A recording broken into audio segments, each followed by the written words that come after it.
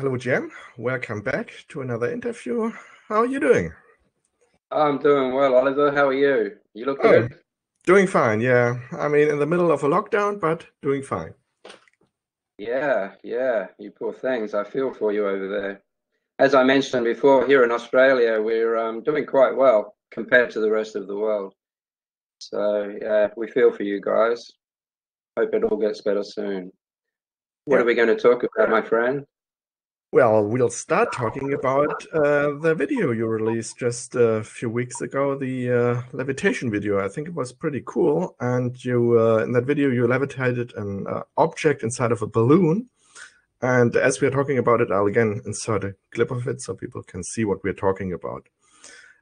My first question related to that is levitating an object and overcoming gravity more difficult than moving an object laterally on a surface? Gee, you're good at this, aren't you, Ollie? It's all difficult. Uh, it's all as difficult as each other. I mean, the moment you enter into something with, oh, I'm going to levitate, that just saying that brings about doubt with you just by saying that. I am going to levitate, just those three words separates me from the thing that you are going to levitate. So it doesn't work that way. It's a matter of being the levitator, being the levitated, and being the levitation all at the same time is how that works. In regards to asking if it's easy or not, okay. When a baby is learning to walk, would that watching a baby learn to walk, would you consider that being easy or hard for the baby? I don't think the baby would consider it hard or easy. The baby is exploring and enjoying its newfound skills. If the baby, and I'll back up a little bit, as a creature, we're quite lazy by nature. And I think if it was really, really hard, the baby would take a lot longer to start walking, if that makes any sense. So when it comes into levitating, when it comes into any kind of PK work, you can't enter into it with words like, I wonder if, I am going to do that, can this be done? All of those things separate you from what you're doing. You're already entering into it with doubt and labels. As we've spoken about before, using labels bars you from everything and anything. This is going to seem like I'm going off track, but it's not. People, humans, we've been educated to replace truth with an opinion. And do you know what I mean by that? I might present something to you, a flower. I'll present a beautiful rose to you. Some people, excuse me, I'm just a little bit here. I'll present a rose to you. Some people would just go, ah, wonderful. Other people would go, oh, I can't smell that. You better keep that away from me. I have allergies to pollens. Therefore, the rose isn't a good thing for me. So these are all opinions. Basically, I'm saying I'm presenting, I'm handing you the rose, I'm presenting something, and if you want to add labels to that, it's beautiful, it's bright red, it's got a wonderful aroma and all the rest of it. But they are opinions. Outside of the human head, it's not wonderful. Outside of the human head, it's not lovely. You can't even say it's red. These are all human things. We're replacing the experience of the rose with labels and opinions. And at the end of it all, we go, oh, yeah, wasn't that all lovely? And we think that they've just been presented a rose and they think that they've enjoyed it and enjoyed the experience, but they haven't. They've enjoyed the experience of their thoughts. So they haven't actually even enjoyed. I have to use the word rose, okay, because we're talking to people here. If I hand it to you and you have no thought processes going on, you will feel the velvetness of the petal. You'll smell it, but you won't go, oh, how wonderful. Your body will just go, and you'll get goosebumps. And your mouth may even water, you may even salivate. All of this is coming from experiencing this object. Try it all over again and go, oh, give me the rose. I'm going to smell the rose and see if I can enjoy the smell of the rose. And try all of that, and you watch the second time around, you won't get the salivating, you won't get the wondrous. Your eyebrows won't raise because you're looking at your thoughts. You've replaced the actuality with opinions and labels, and that's what separates us from reality. Now take that back to the balloon. It's exactly the same process. If you know there's a balloon there, that'll stop you. If you know that you're there trying to do something, that's enough to stop you. Just knowing that. Reality is outside of the thought process. It really is. And once you understand that, and once you experience that to a certain point, all of these questions dissipate. It just becomes obvious how this is all working. Now, just to go off track a little bit, this is getting back to COVID. I have so much time on my hands to be able to explore these things. These are all new for me. I've had 3 months of just being in a room with silence and stillness and observation, and I've had the liberty to go deeper than I've had the chance or the time or the liberty to before. So I'm seeing more things. I'm touching upon things that I'm still yet to explore, and moving something inside an isolated arena, as in a balloon, is brand new for me. I could also say that the moment that this entity was conceived, I was put in a balloon. So I could also say, on the other hand, I've been in a balloon all my life. We all have, and we call it a body. So you see, semantics. It can change one story into a completely different story just by having a different definition of the words that you're using. So how can they possibly be used to grasp reality? It's just not possible. It's ridiculous. It's like trying to eat potatoes with a human hair. It's not going to happen. Wrong tool. Unfortunately, we've been educated to praise the almighty human intellect as the new God, the new religion, and it's just going to go down the same rabbit holes the old religion did. It has nothing to do with reality. It has everything to do with being special, etc., etc. I'm not going to go into that. I always pull up when we reach religion, you know that. So I have no idea what you asked me because I just went on for quite a while, but I think there was an answer in there somewhere, I hope. Yeah, thank you.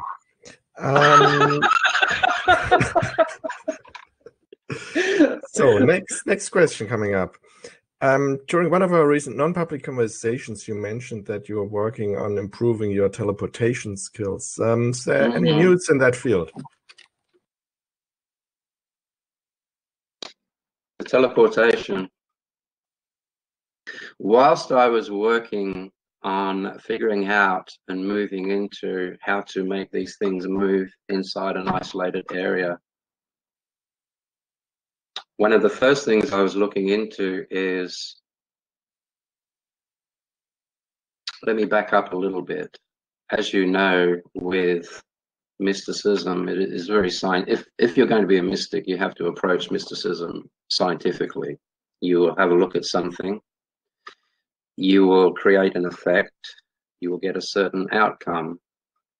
You will then do it a second time. If you get the same outcome the second time, you've got something worth looking at. If you do it a third time and you still get the same outcome, now we have something close to a very good theory that could possibly be a fact. So then you keep looking into it. The reason I was doing this is because The mindset is to be the mover, the moved, and the moving. That's the mindset, but that still doesn't say how that's working. How is that working? My knowledge of quantum physics, double slit, experiment, and quantum entanglement kind of does give some answers to that. And as you well know, there are physicists all over the world that are starting to look into these things, the oneness of mind and all the rest of it. And they're coming out with proof. They are demonstrating that these things are actually real. So they're catching up. I'm going to get into trouble for saying this, but scientists are catching up. Can I just sidetrack onto what I mean by that, if you don't mind? As a mystic, all right, I'm going to use a very, very simple science, psychology. Simple science, everyone can learn psychology very quickly. Just close your eyes and you've started. So with psychology, if you were to go to psychologists and you're super depressed and all of the rest of it, through book learning and being told by professors and all the rest of it, the psychologist can go, well, you've got a lot of negative thoughts and this is causing you to be depressed. And there's many things we can do about that. You know, you may be able to go and take some medication, but I would have to send you to a psychiatrist for that. But there are things we can do with it by adding or taking away or neutralizing certain chemicals within your body. That still hasn't told the person who is depressed why it's happening. You just explained his situation in terms that sounds clever. A mystic, on the other hand, will go in and use the technology of inner sight. You go in, still your mind, become very still, still your heart until you're feeling very, very even and very calm. And then you have a negative thought on purpose. You bring up a negative thought. Upon that thought arriving or manifesting, you'll see your stomach will tense. You'll notice that your body starts to produce adrenaline. Your heartbeat starts to go up. You're watching the process. The adrenaline starts to build up inside you. Your heart beats faster. Your muscles start to tense. You start to shake. Now you're in a bad situation. You are now what they would call stressed, and you have symptoms of stress. But by going in and watching this, you are seeing it. You are watching it happen from beginning to end, and you're seeing why it happens. You're also, if you're clever enough, and if you have the capacity, you will notice that whatever you are in there watching that process isn't actually depressed. You are watching the function of depression right there before you. But in that watching, you've separated yourself from it. These are things you won't get from your psychologist, of course.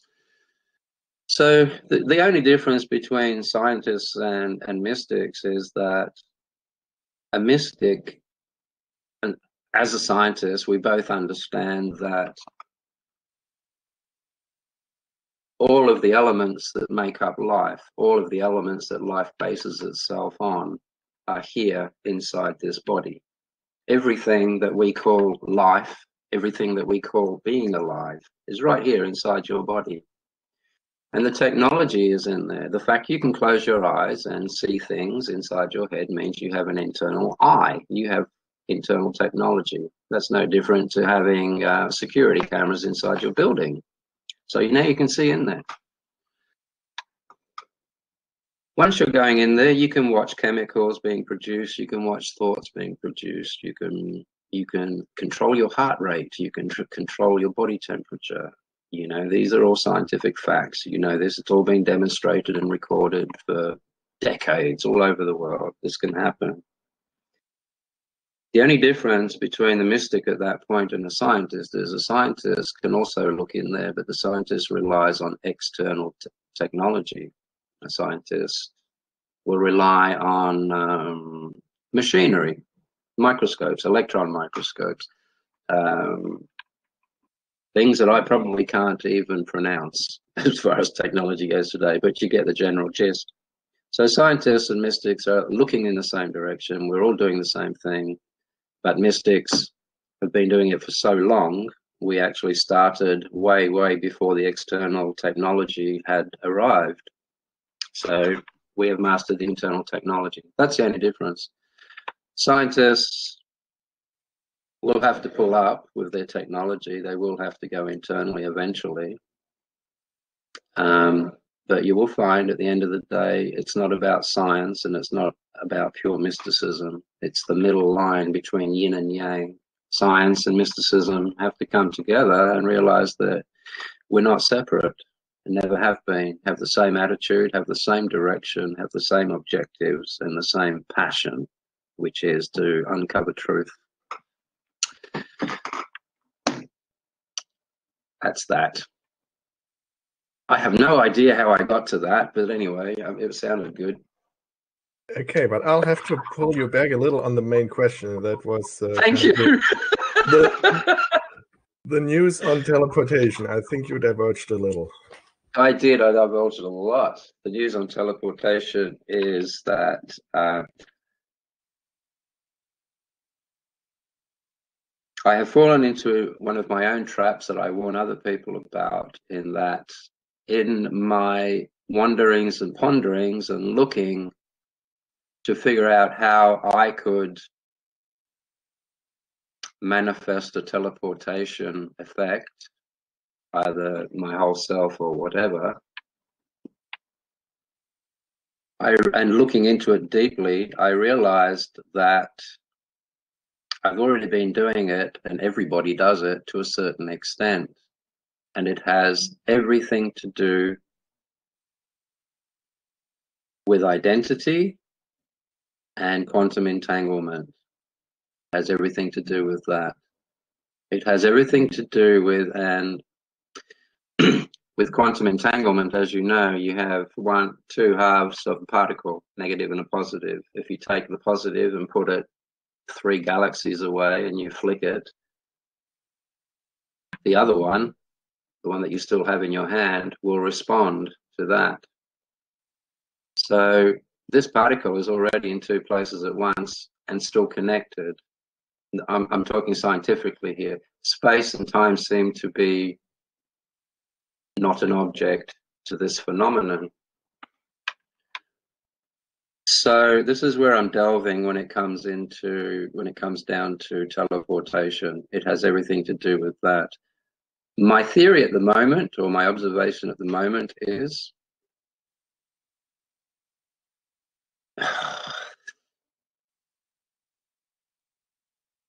if you can reconnect, if you can prompt those 2 halves of a particle that are in quantum entanglement, if you can prompt them to come back together, my theory is that would produce teleportation. So if I have a whole bunch of particles that I have quantum entanglement with over there somewhere, and my need and my ability to reunite with those should take me to that place. This is all theory and it could be absolute shit, but you got to start somewhere. I mean, we all thought the cosmos came from a god, but you know, obviously I probably shouldn't have said that, but I did, and there we go. But today we know differently, you know, so that's where I'm at with that. Give me time. It's a big one. Anyway, let's go on. Okay. Moving on to the next question. What do side effects like levitation, telekinesis, and also telepathy tell us about the nature of reality? Oh, none of these things would be possible if we weren't all connected. If life wasn't connected, it would be impossible. And this is why most people, and many people, don't believe these things, because most people don't see or understand or realize that everything is connected, that life is one, scientifically proven, mystically proven, spiritually proven. The fact that you hurt when someone you love hurts is proof of connection, etc., etc. So if there was no connection, you wouldn't be able to move objects. If there was no connection, there would be no PK, there would be no ESP, but there obviously is. And that's why it works. All that it does is points to something other, the fact that all things are connected. There's absolutely nothing you can do with any of these things. You know, you won't earn a living from being able to move a spoon, unless it's to feed old people. That's all it is. Life is incredible stuff. It's amazing. There are many, many, many things that life does that we haven't even come across. I can't even imagine yet, but you know, it's coming. And it's only our narrow-mindedness that stops us from experiencing these things faster. Almost went into religion again then, but we'll leave it at that.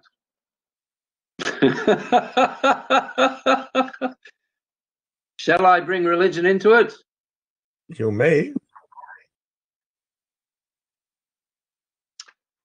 If religion hadn't started burning scientists hundreds and hundreds of years ago at the stake, we would be a hell of a lot more advanced today than we are.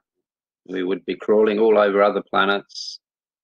We probably wouldn't be using fossil fuels anymore, but there's a very, very long period in our time in human history where we were suppressed, kept away from reality, made not to think for ourselves. Anything and everything that has to be through God or not at all. And that's created a lot of problems. I'm not saying it's evil. I'm not saying it's not evil. That's as far as good and evil goes. If you take all of humanity off of this planet, where would you find good and evil? I'll leave that one with you. Was that an answer? It was, yeah, sure. Thank you. So next question. During one of our private exchanges of ideas, I shared my theory with you that the increasing confusion and uncertainty we experience on a global scale, particularly this year, might loosen certain limiting constraints of reality and allow more and also stronger paranormal effects to manifest themselves in the world. What are your thoughts on this theory? Have you had or heard about any experiences that speak for or against it? And another way to put it would be, is the rule set that governs the physical world fixed, or can it also evolve? Oh, everything evolves. Even spirit evolves.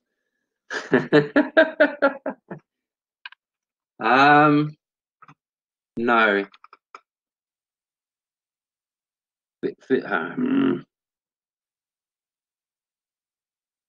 When it comes to reality and things being fixed and all the rest of it, let's just have a look at something other.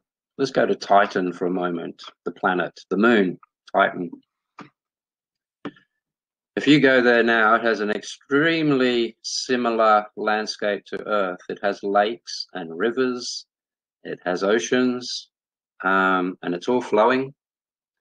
But these flowing lakes and rivers are methane. It's liquid methane. It's so cold that water is harder than steel. You think about that. If you lived there, we would be welding and hitting and bashing ice in the same way we hit and bend and weld and work with metal on this planet. And that's almost unimaginable. Water being so hard, we can build bridges out of it and all the rest of it. That's just incredible. So no, nothing is fixed. If suddenly the sun became a lot colder, we would be like that. Metal, everything would change. Nothing is fixed. Everything evolves. Change is the only certainty in life. These are all facts. They're not beliefs. You know, you just got to look out your window for a few moments to see that. The fact that mind, and you know, we control our lives with our minds. If we didn't have a mind, we would be, anyway, let's not go there. We control our lives with minds. We shape our societies with our minds. We shape our personal lives with our minds. None of that is obviously fixed. We can change anything just by changing the mind. The problem is we are very reluctant to change our minds. Now, the question is, are we educated to be that way? Is it fear that makes us like that? Change, being the only certainty, should be something that you should relish, and yet most of the world can't deal with change. The status quo is what most people are aiming for, is to keep a permanent happiness, permanent home, permanent relationship, permanent this, permanent that. And that's not possible. Everything changes every second. So it's happening. Nothing is fixed. Never has been, never will be. Once again, let's get back. No. I was going to bring it up again, but I won't.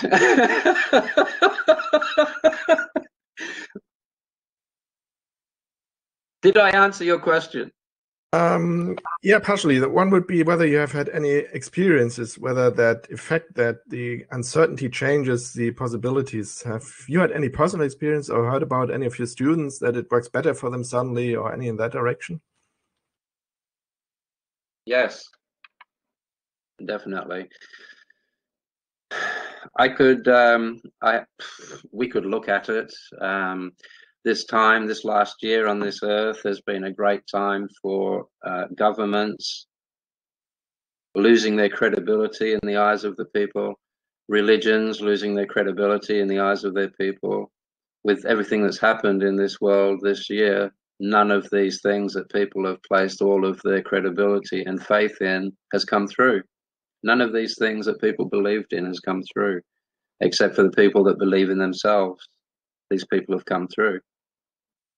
So due to this, many, many people have relinquished their absolute faith on their governments, their absolute faith on their church, their absolute faith in their belief systems.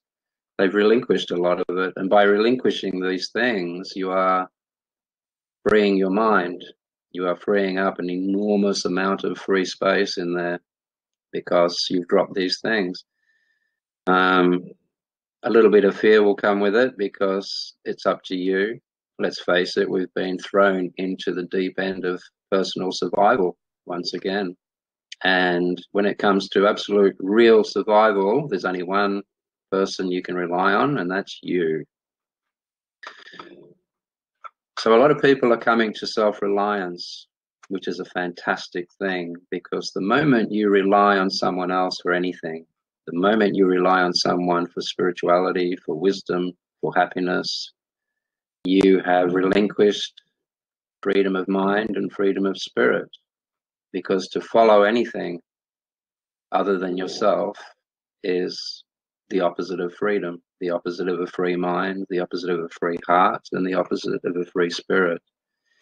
And many of my students are realizing that. I'm getting emails and things from students that I haven't spoken to in 20 years, coming out of the woodwork this year. And it's lovely. I absolutely love the fact that they're still there and they're still doing things, and they have their own students now. Many of them are scientists,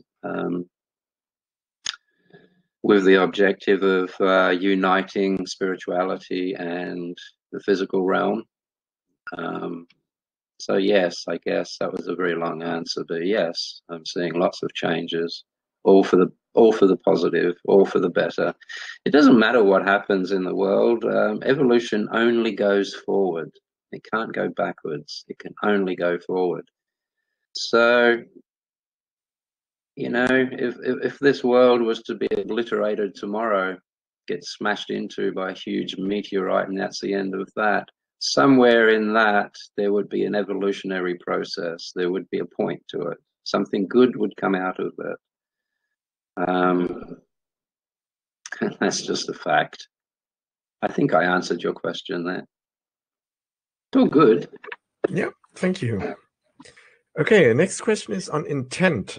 What is the relationship between the lower and the higher mind when it comes to formulating intents that we put out into the world? The higher mind's intentional power is probably a lot stronger than that of the lower mind, but how much does the higher mind do, or how much can it do, as long as the lower mind is fully in charge and is denying even the existence of the higher mind?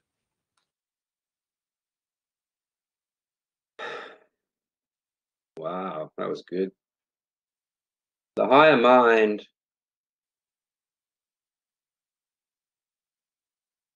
okay, here we go.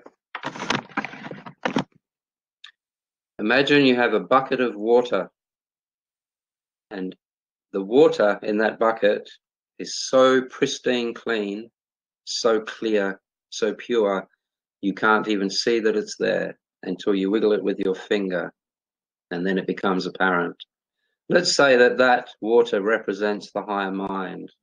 So that's how you're born, pristine clean, no thoughts, no problems, no knowledge. So that's how you arrive into this world, with that pristine clean mind.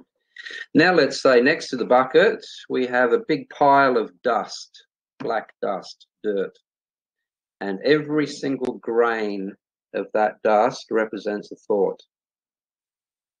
Now, from the day you're born, bucket of clean water, till let's say you're 5 or 10 years old, every minute of every day someone is putting one of those grains of dirt into that bucket. This is a cup.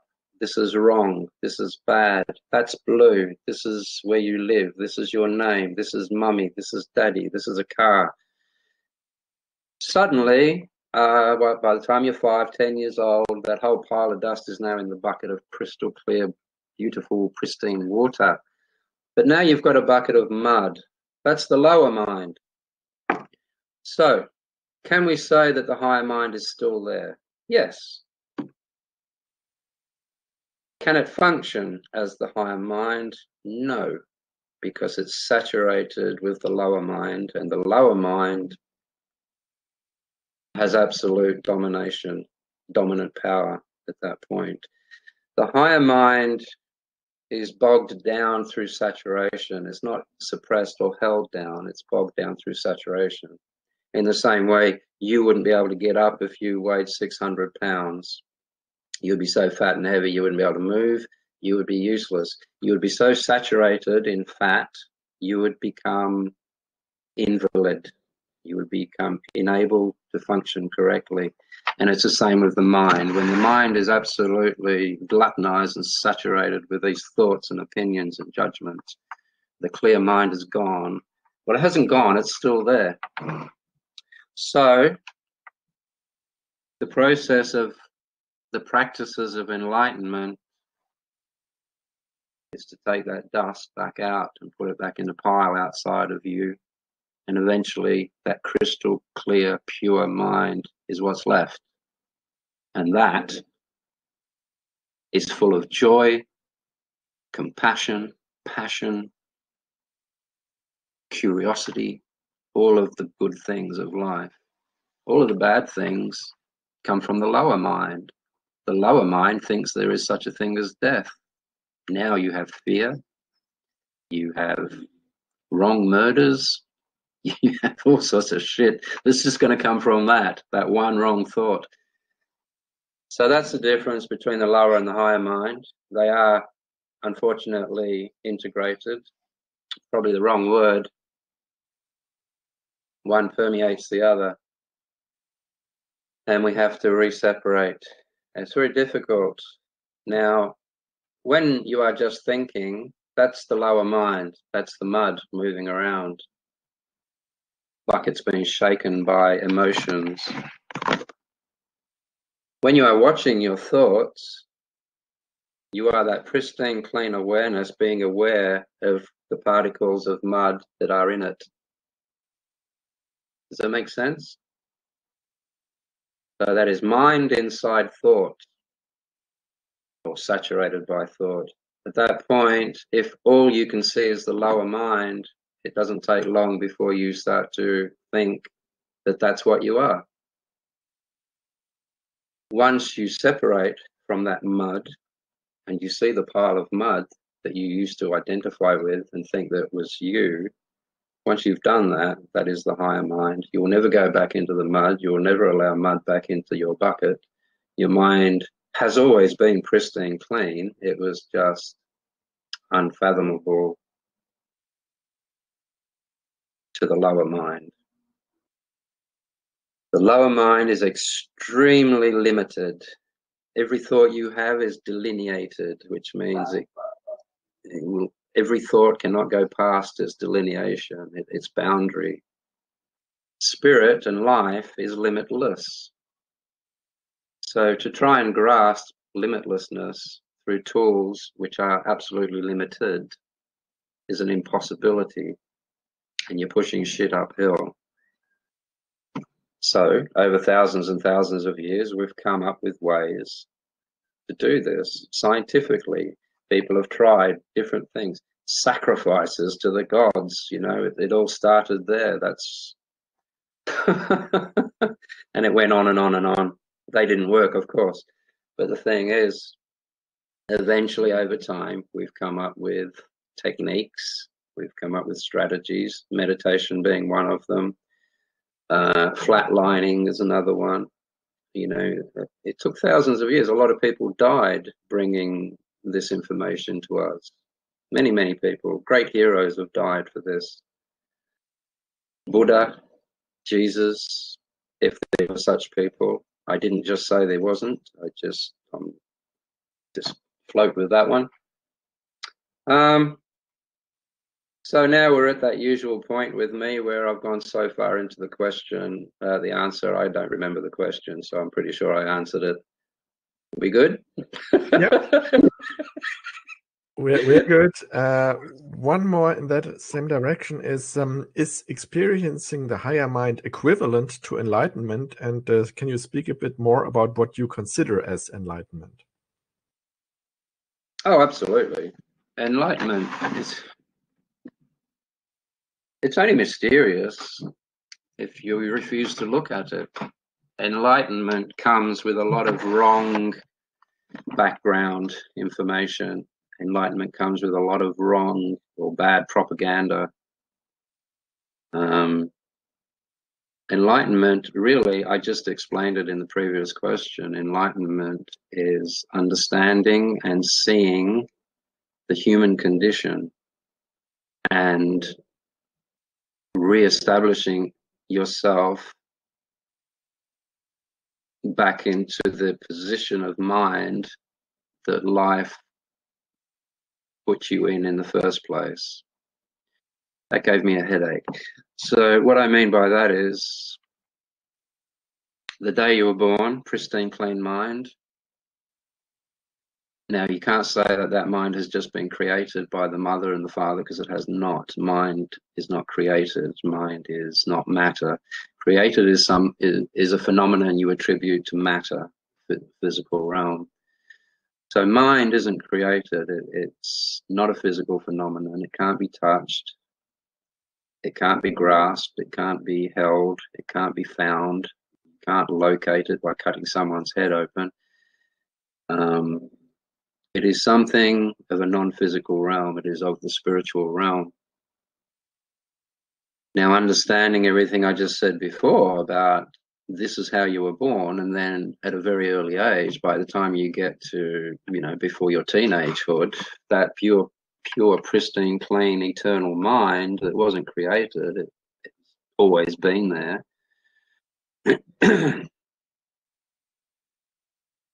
And when you see and understand that engaging life from this higher mind, free of opinion and judgment and separation and confusion and all of these thought processes that separate you from the rest of life and the oneness of all things, when you see that this is the problem in the world, the only problem in the world, and by that I mean we are the only creatures that wage war against each other. We're the only creatures that wage war against other creatures. So once you can see that when everyone comes from this higher mind, life is easy, it's loving, it's selfless. And the world would get a lot better, and it would be a much better place for all concerned, not just people. Once you can see that, you understand what is to be done. Now, once you've studied and looked at and practiced all of the practices that have been designed to reestablish you in that higher mind,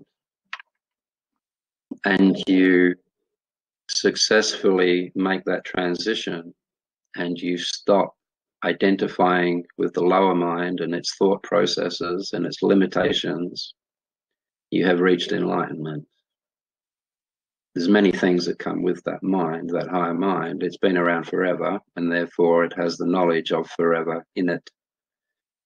It can't die, and therefore it has all of the mysteries of life in it. It is life. It is the instigator of all movement in life. When you intend to tell me something, what is that intention? How do you, it's not a thought. You have to intend to think before you can think. So intent comes long before thought. Intent is the original movement of spirit. So the intent of spirit is always to move forward, always to know, it's always to expand and be. The intent of the lower mind is to be prettier than the girl next door, to have bigger muscles than the man up the road, to get revenge on your father that spent 10 years ruining life. You may think that that's what he did, but he probably did not. The lower mind has intentions of having a better job than you. The lower mind wants more money. The lower mind wants a bigger. Oops. The lower mind, you see, that's the difference. That's its intentions. The lower mind will get up early in the morning with full intentions of earning more money today so he can have a bigger house and a better car and all the rest of it. Not everyone's like that, and I'm speaking very generally, of course, but that's the lower mind. Its intentions are purely self-centered. The intentions or the intent of the higher mind is not. It is all-inclusive, always. And that's the higher mind. So that's enlightenment. You can't go wrong with enlightenment. It's not mysterious. It's not beyond everyone. Everyone has it in them. But if your need to be bigger than him or prettier than her or have more money than that person, if they're your intentions, you have no hope.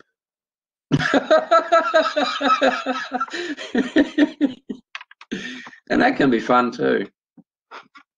So, you know, I'm pretty sure that one was answered. Yeah, sure. Thank you. So next question is a little longer. Jeez. Go on then. Okay.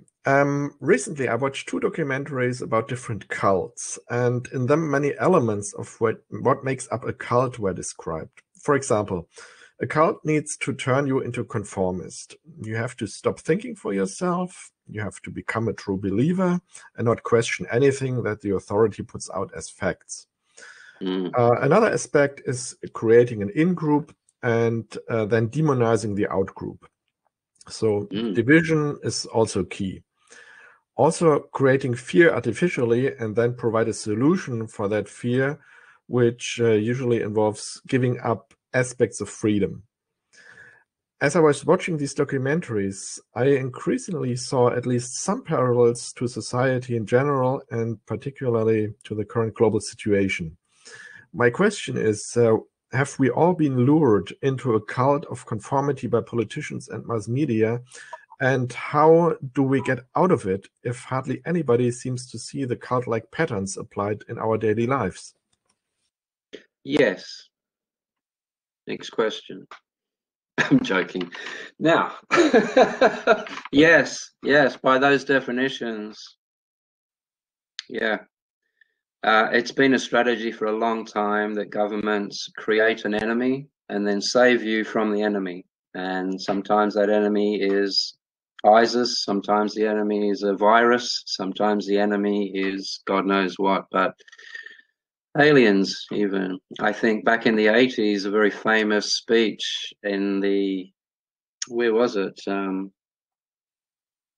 was a very famous speech that President Ronald Reagan gave, and he was saying how all human, this is in the Cold War, of course, how all humans, how the Russians and the Americans and all people of the earth would all come together if we all had a common enemy from another place, from out of this world. And that's pretty much not long after that they got rid of him because he was getting a bit demented. He was saying things that he shouldn't be saying. He was talking about blue book, UFOs, that sort of thing, aliens. But the fact is, it's been a strategy for a long time. When we become a little bit unruly, when we start to think for ourselves, when things aren't going right, the governments will give us a common enemy, even if they have to make one up, and they do that quite often. And then they'll save us from that enemy. And then we've regained our credence in the governments. Our religions do the same thing. The Satan was there, the one that they're going to save everyone from. If you are going to rule anyone, you have to create an enemy. Whether it's just a bad situation or whether it's an actual, real physiological enemy, they will create one and then save you from it. Cults do this, of course. Religions do this, governments do this. So to answer your question, yes, that is what's happening, and it's necessary for globalization.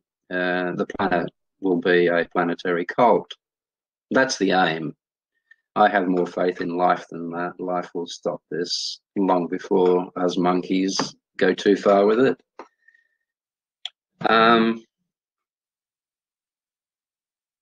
Where was I going with that? So, how do you get out of that?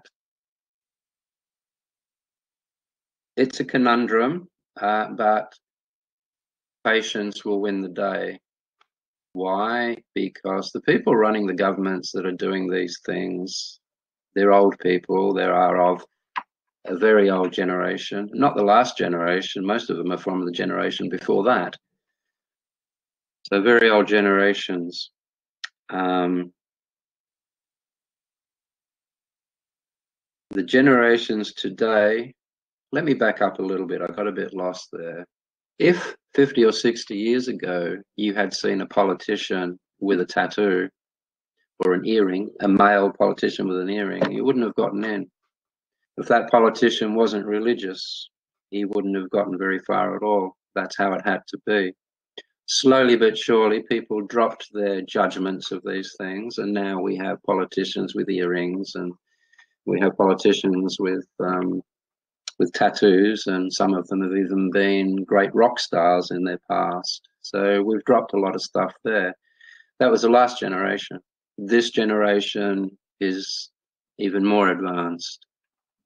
So what I'm getting at is each generation is learning more and more about globalization and what is going to be necessary for that to occur.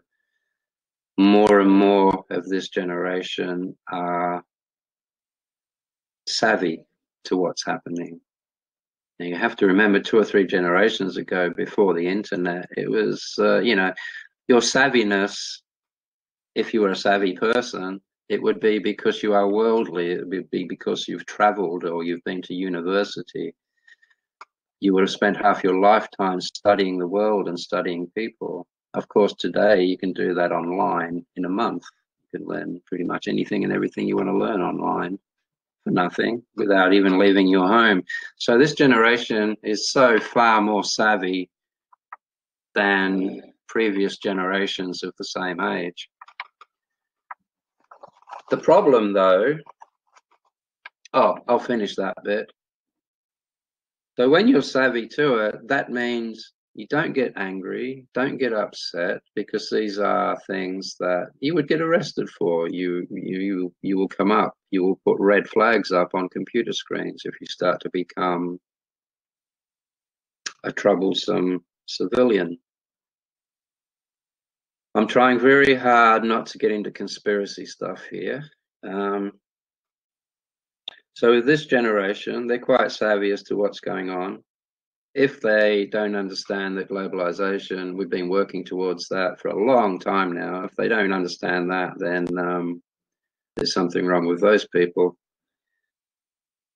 So if you fight it, if you create war against people that are trying to create this globalization, you're not going to win. This has been in the works. This has been planned for decades and decades and decades. Take it back to the Bilderbergs. The way to be, and I think Gandhi, this is what Gandhi has given us, Mahatma Gandhi. Be a nice person, live your own life, do the right thing, exercise your love and your passion and your compassion for each other and for life. Understand that our governments are our administration blocks. This is why we gave them the job. When a club, and I'm talking about countries as clubs here, a country is a club. A country has a certain way of thinking, certain philosophies, certain laws, certain services. And if you like that club, you'll join the club and you'll pay your fees, which are taxes, but you'll pay your fees and you get to enjoy the services and the philosophies of that club. Now, if you look at every country like that, there are countries that don't have good philosophies and you might not want to join those. Anyway, once you have a club, and it's a very good club, and lots of people enjoy your philosophies and your services, so they join your club, they become part of your country.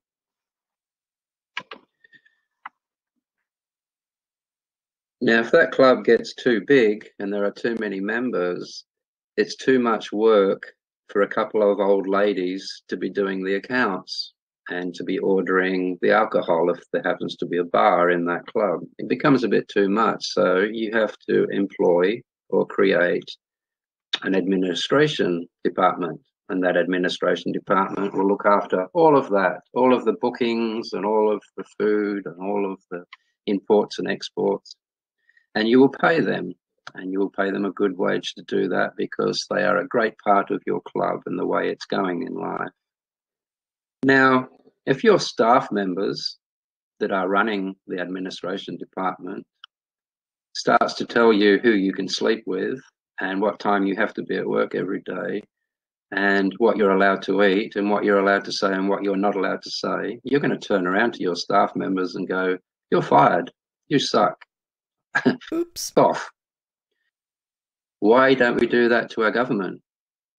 That's all that's happening. You are in a country with 20 million people or more.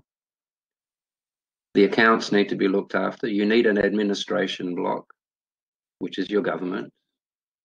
And yet, when they turn around and start telling us who we can sleep with and what we can say and what we can't say and all of the rest of it, we do nothing about it.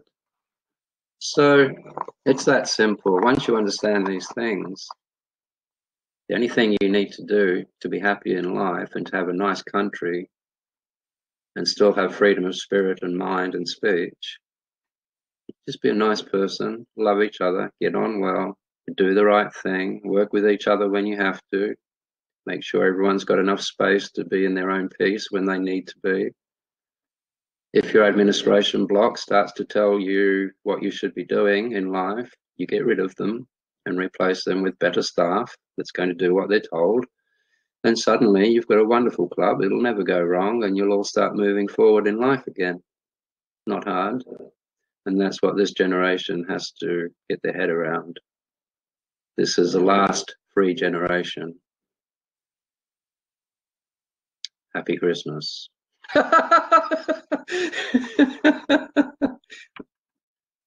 That's that. So one last question I have is related to the conversation with Tom Campbell I recently had. I think you also watched it and you said you might have a few things to add. So one aspect I'd like you to talk about is related to this confirmation of our worldview that we intend and the aspects that through the manipulation we experience, we might have our worldview manipulated and then have this manipulated worldview influence our intentions and probably create a world that we don't really want. And I'd just be interested in your whole view on this topic. To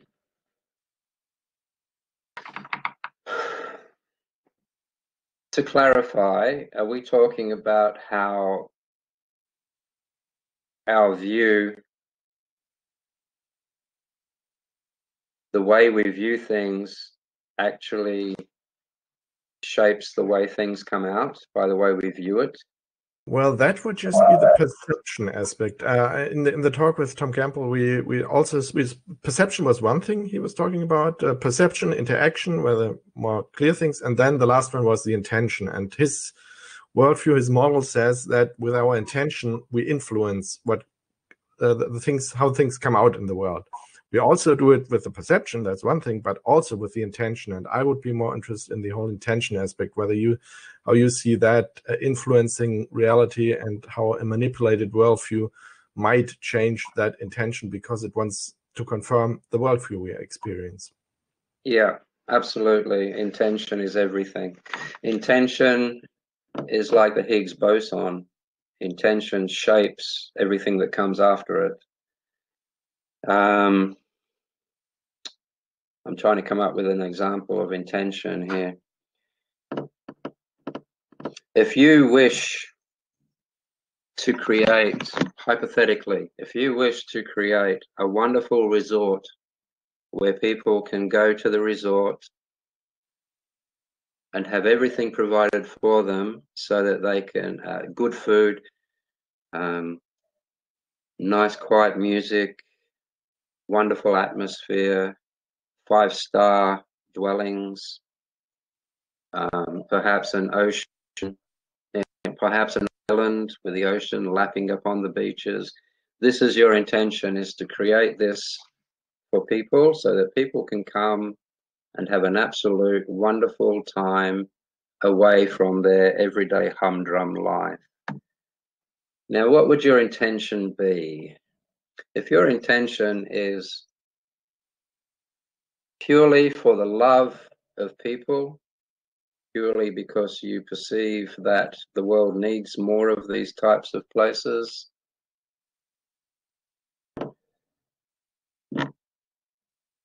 you'd be very lucky if it succeeded. Unfortunately. If your intention is to do all of that, knowing full well that people will benefit from it greatly, but your intention is to make money, you will probably succeed. Now we get to judgment. Is that the right reason to be doing it, or is that the wrong reason to be doing it? See, the intent will create the situation. Either way, it will create, how can I put this?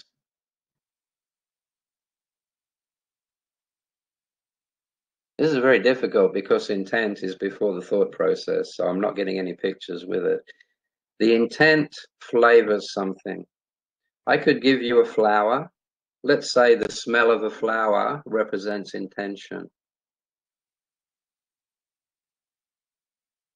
If you see a flower and visibly this flower is one of the most gorgeous flowers you've ever seen, and then you smell the flower, but the smell of the flower is so pungent, it repels you, and you know, it involuntarily you just go, whoa, the smell is so bad. That has just ruined everything. You will never smell that flower again. Any flower that looks like that is going to bring that up. You're going to associate it with the flower you just saw. Any flower that looks like that, you're going to be a little bit more wary of just walking up and smelling it. So the intent of that first flower representing, the smell of the first flower, the horrible smell of the first flower representing intention. Once you have partaken of that first flower with its bad intent, it has flavored everything else you do. from that point on. Anything else that looks like that, anything that you can associate with that first flower is going to be tainted with that horrible smell. It's going to bring it up. Every time you see a flower that looks like that one, it's going to remind you of that smell. This is not a very good example, but bear with me. If you produce a wonderful paradise, your intent will always be in your manifestation. I've seen this happen. I've seen people open up monasteries with the intent of wanting to be a spiritual leader, someone who hasn't done the work. They just want to be a spiritual leader, and they want to be special in the eyes of others. That intent destroys everything. I know people who have opened up monasteries and schools pretending to be enlightened. The monasteries and schools, for all intents and purposes, are a good thing because they open people's minds up to enlightenment. They open people's minds up to spirituality. If nothing else, it teaches people that they can sit down and take control of their mind and at least still their heart and their mind a little. At least that you can get from it.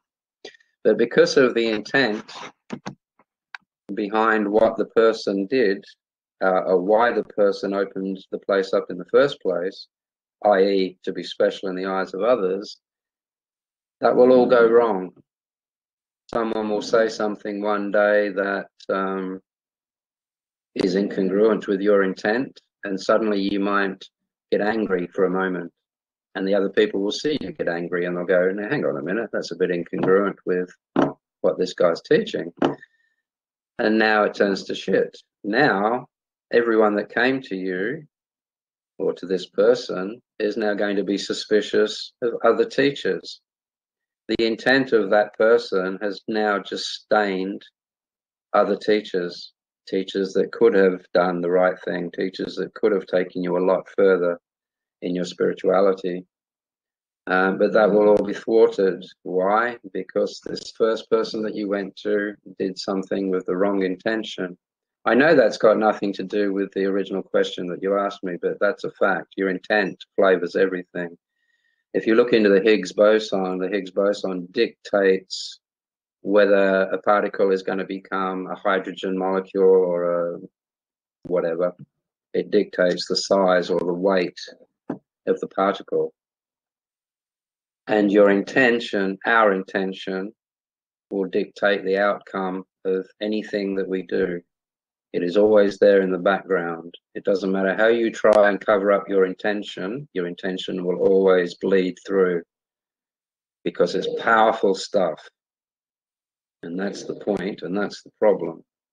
So, yes, if propaganda through our TVs and all the rest of it give us the perception of a world, a dangerous world, where we need some huge body to protect us, that will influence the way we act. Slowly but surely, unbeknownst to us and out of our own sight, we will start to become more timid. We will start to become, the men will become more effeminate, etc., etc. It's already happened a lot in the world in other ways, but that's another hour's worth of talking. So yes, our perceptions influence our intentions, and our intentions influence our perceptions. And the fact that there are bodies out there that have spent many, many, many decades and trillions of dollars learning how to manipulate our perceptions means that they have absolute control over our intentions, and vice versa.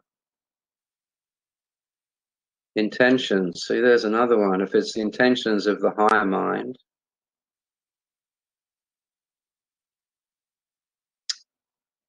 I'm not going to go on with that one.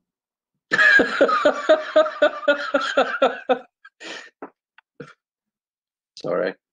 So. Yeah, I think it's getting dark on your end. Probably it's getting very dark on my It's very black. I think we've got a storm coming. Okay, well, I would like to talk about a lot more about intention, but I'm not sure if it's going to work today. Intent is You see, if you remember at the beginning of this interview, we were talking about the higher mind and the lower mind, and the intentions of the higher mind are always altruistic and they are always all-inclusive. The intentions of the lower mind are always self-centered, always. So when it comes to intent and what you're talking about, our worldview is of the lower mind, because the world we live in does not put anything into our spirituality. I'm speaking generally. It doesn't put any money into our spirituality or effort. It doesn't put any money or effort into our self-reliance and our self-worth. It puts everything. I'm going to leave it there. I'm getting lost. You might have to cut that. Excuse me. You might have to cut that bit out. It's a thick subject, the intent, because I don't think the government or the bodies that are doing this, I don't think they are taking the spiritual mind or the higher mind into account, because they've put so much effort and so much time with so much scientific propaganda to put down any spiritual practices or to put down any so-called paranormal or supernatural effects that people have the ability to do, that it's not really an issue in the minds of the governments anymore. It's not really a problem for them. They don't really have to address it. Religions kind of do that. So when it comes to the government affecting our perception of the world, it's purely to the lower mind. And as I said not too long ago, if you work on re-establishing your seat in the higher mind and you engage life from that, world perceptions won't be an issue for you. You won't have a world perception. You'll only have a perception of life and which way life is going and how to be one with that life and how to enjoy your portion of life and not have to be a part of or manipulated by anything other of the lower mind, which would be what we were talking about before, government perceptions and all the rest of it. I'm going to go now. Well, thank you very much again for your time. It was a really very interesting and good interview. Thank you very much again. Oh, my pleasure, Oliver. Always a pleasure. And I'll see you soon. Yeah, see you soon.